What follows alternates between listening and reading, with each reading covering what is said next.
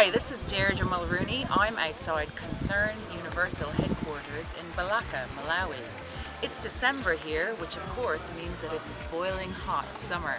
I'm here with a team of engineers from Trinity College, Dublin, who are implementing the pilot program of their latest invention, a Thermo-Electric generator, which attaches to cooking stoves to create electricity. Electricity is a rare commodity here in Malawi, as only about 10% of the population have access to electricity through the grid. So come on inside and we'll have a look at what they're up to. We're at the Concern Universal headquarters in Balaka. It's a very small town. We're here because we have to do a lot of work on these clay stoves. We have 5 clay stoves that are going out for a control group with no power generation, and then we have 5 clay stoves that are going out with power generation to a different community.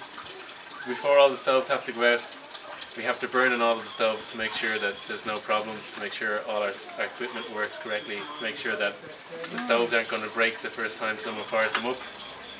So the heat is collected on the inside of the stove, and we use that heat for the hot side of our Thermo-Electric generator. But the Thermo-Electric generator works on the basis that you keep one side hot and one side very, very cold. So we need something to cool it. And obviously in Malawi, where the average temperature since we've been here, it's probably been over 30 degrees, cooling is a bit of an issue. We found out very quickly that some of our equipment was getting a bit too hot, so we had to make a quick dash down to the market to make a few adjustments to the stove. So these pieces of metal there are just to protect our circuitry and our logging equipment, and they do that very well. We tested our logging equipment yesterday, and it's electronic, and it got too hot. Right. Like maybe 80 degrees Celsius, and it shouldn't go past maybe 65. So it needs to last 3 months in the field. So this morning yesterday I came to the market and bought some tools, and we made a shield, a heat shield. And now I'm here, and I'm going to ask this man to make me 10 heat shields. Fantastic. I guess he owns these pieces that were made, and I'm going to buy one.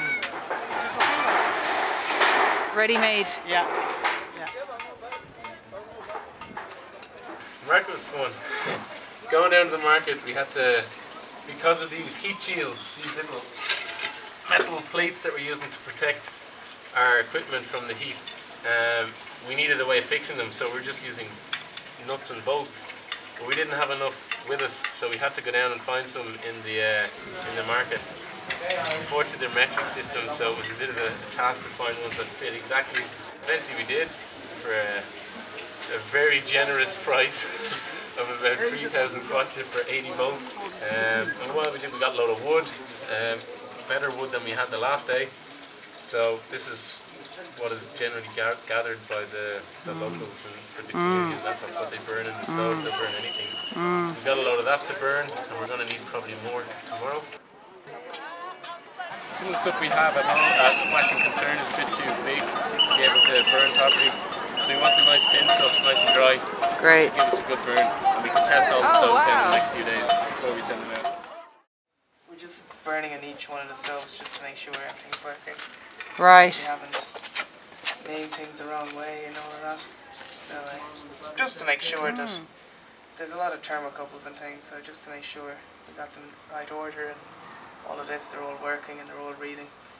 Hopefully tomorrow now we'll get to go out into the field and give these to the stoves to the participants. There's Seamus. Look at that for a fire. That's how to light a fire.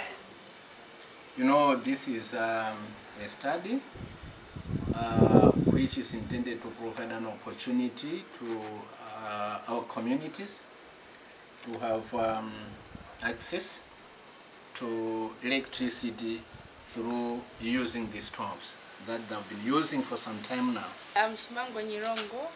I stay in Balaka. I'm a Tumbuka by tribe.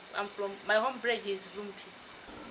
After the study, what will happen is, based on the results or the findings of this study, there's a possibility of scaling up this study to ensure that communities are also able to access electricity.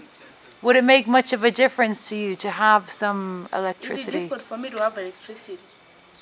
Right, Because electricity costs much than this. right. So Yeah. the bills would be too much. Yeah. I think this is beneficial and it will be able to alleviate some of the challenges our communities are facing. If you've no electricity, what do you do for light? We use candles. Candles. Yeah. Okay. Or And lamp. what kind of lamp? Koloboy. There are a lot of community members who live very far from the schools that have solar, so this will provide easy access to charging facility as well as having access to cleaner energy. The stoves are ready to go, but there's no fuel, so we can't bring them out. Oh no. So what's There's a couple other things we can work on. We'll do a bit of data analysis, a few comparisons between the data we got from these stoves and the data from our own stoves in Ireland. Pretty much it's a wait and see scenario, but it's a bit of a letdown after working so hard to get it ready. Yeah, I'm being excited to get them out into the villages. Yeah, this is Africa. This is Africa. Exactly. 90% of Malawians live without access to grid electricity, like 1/3 of the world's population.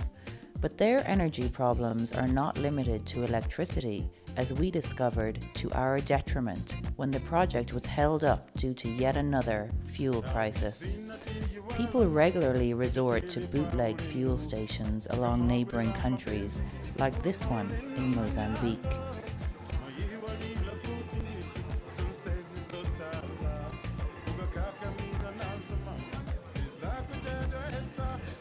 As life goes on in the village and goods get more scarce and expensive, people queue overnight in their cars on the rumour of petrol arriving in the country. When the fuel finally arrives, they stock up, as who knows when there will be petrol in the pumps again. We can bring the tank stoves out to the field today, so Woohoo! we'll just bring them on out here and then we'll load them up into a van.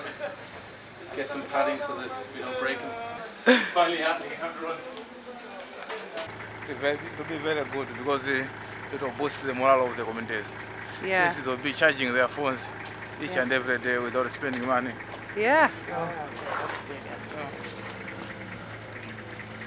Okay. I think one thing which is very important is to ensure that after everything is completed, the study is completed, and we will now want to roll out with the same two communities. What will be key is to ensure that we build enough capacity for local artisans to ensure that they are able to provide these services at that local level. I'm just wondering, what is your name? Okay, great. Esther Namuse. Fane Chikwete. Erin. Mere Gaetano. And how many people do you cook for every day? 6 people. 7. Right, great. 5 people. Okay. So what kind of things do you cook on that? Whatever, steamer, boiling water for tea, rice, whatever I want to cook, we can use this bowl. Even a cake, Really? I can bake it at the bowl. Really? Yeah, You can bake a cake on that? yeah. Amazing. So, but mostly you have enzima, which is like made from corn flour. Yeah, And do you like cooking on it? very much. Right. not? Right. This is the only way I can cook. Why not like it? Yeah. So I'm just wondering, what do you think of what you've seen today?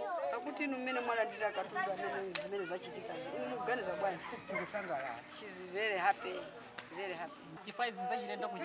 She's very grateful because this has what has happened. She did not expect it. She's extremely happy because in her life she has never expected that one time she will use a house with electricity. And did you ever have electricity in your house before? No. She has never used Never. And how did you light your house? She used a lamp. They use a candle. So that first of all, her children will benefit a lot because they are studying and they will be using the light. Because you can compare, she's saying that you can compare if you're using candle light and the electricity from this. There's more power here as compared to the candle light. And again, she will not be spending money to buy a candle because she knows now she will have free electricity in her house.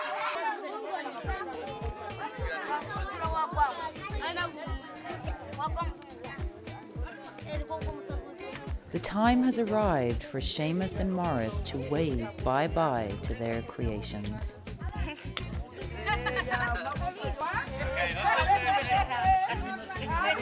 you very much. Come on.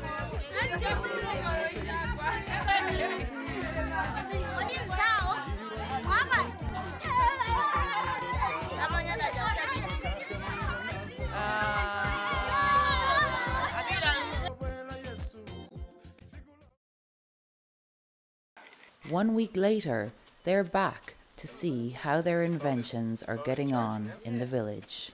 Yeah. We need to make some more information about that. So, if you use the stove 3 times a day for an hour each time, you should be able to charge, even if it's just red. One person managed to use power from solar for the radio, and yesterday the radio was able to, he was using it to the radio. Ah. They use this for the radio? Brilliant. You didn't disconnect me there at all, did you?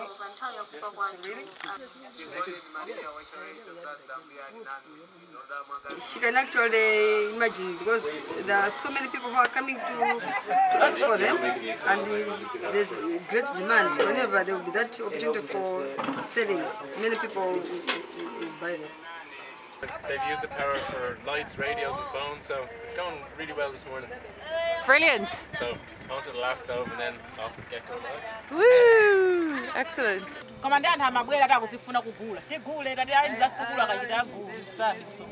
Many people, they have liked the system and they think that we are selling it and they are placing orders to say that if Yeah. In March, Hazel, in March. How's it going? Are you happy? Delighted. Everybody seems to have used the stove, they use it correctly, everyone's got red lights, a couple of people got green lights, everyone's charged phones and the Sun King LED lanterns from them, so it couldn't really have gone any better, I don't think, so far. So like I said earlier, we just hope that the devices are robust enough to last 3 months and we can come back and get some really good data then. Brilliant. So all systems go. All systems go. I just want to say on camera thanks very much to Hazel and to Simian this morning, especially and to all the families that are participating. I mean, they don't have to take the stove, they don't have to use the stove. Yeah. But they're willing to do it to help us out. So just a big thanks to everyone involved. Yeah, they're brilliant. So would you say so far mission accomplished? No, mission's never accomplished on this project. When we go back to Dublin, there's a lot of hard work to do on redesigning how we remove the heat from the tank because we want to get rid of that fan. We may not be able to long term, but we want to give it a shot anyway. So the first part of the mission is accomplished, I guess. And it's looking promising. It's looking great, but we still have to do all that number crunching. The engineers will be returning to Mponda village in March 2012 to see how their pilot project went. And this Thermo-Electric adventure will roll on from there.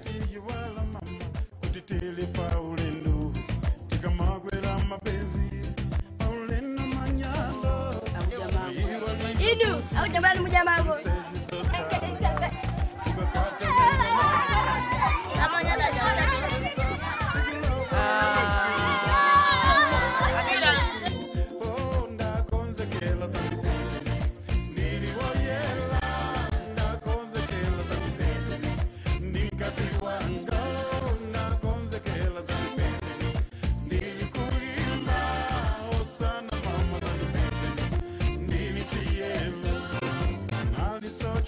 Mama, Bantawi aloti, Antuana Tanganidwa mama, Dikuma kunjoya, Chiwele kubalero, Chalowa fashoni, Ugwiri lawana, Kumbesa tisoni, Sigulovela Yesu, Sigulovela Yesu, oh, na konzekela zanibene, Nili wadiela, na konzekela zanibene, Ninkasi wanga.